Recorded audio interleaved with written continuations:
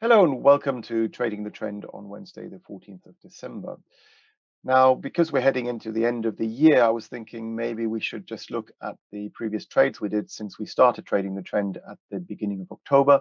Since then, we've covered 5 different markets: the FTSE 100, the DAX 40, gold, also British Petroleum, BP, and last week, Bellway, the UK house builder. So out of those 5 markets we looked at, 3 of those were profitable. We made over 200 points on the FTSE 100, for example. One we lost money on, which I'll show you in a minute, which is BP from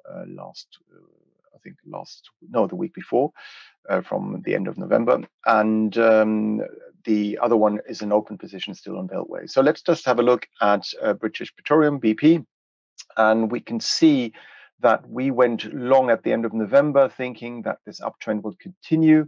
We had a rise of 40% in the BP share price year to date, and we did indeed make a new high at 503 pence or so. But then, unfortunately, the BP share price came all the way off again and literally just stopped us out at 456 pence before starting to rise again. This decline was on the back of the oil price falling very sharply over the last week or so, with Brent crude oil dropping nearly to $75 per barrel. Now, this is a reason we have a stop loss in place. So yes, we might be frustrated, we might get stopped out, and the trend may then continue, but we need to protect our capital. This is the way to do it, by having a stop loss in place, which will be triggered at times. But we still live to trade another day, which is far more important. Moving on to last week's trade of the week, we went short Bellway, the UK house builder, and basically we did so around current levels at 1,929 pence, and we had a downside target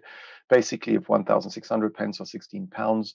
And a stop loss above this key resistance area above the mid-September and November highs between 2014 and 2023 pence. So today's Trading the Trend is to remain short on Bellway with a downside target of 1,600 pence and a stop loss of 2,025 pence.